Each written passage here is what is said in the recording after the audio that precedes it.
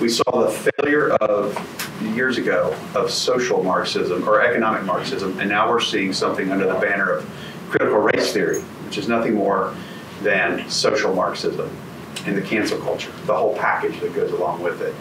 And we have a great motto in our country. It's E pluribus unum. It's out of many, one.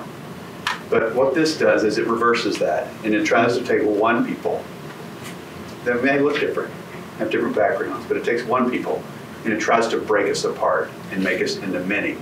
And essentially, we know from tactics, that's divide and conquer.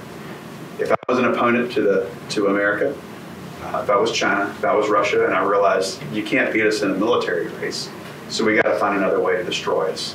So let's promote this by various means, and let's tear us apart from the inside out. Let's convince our country to commit suicide.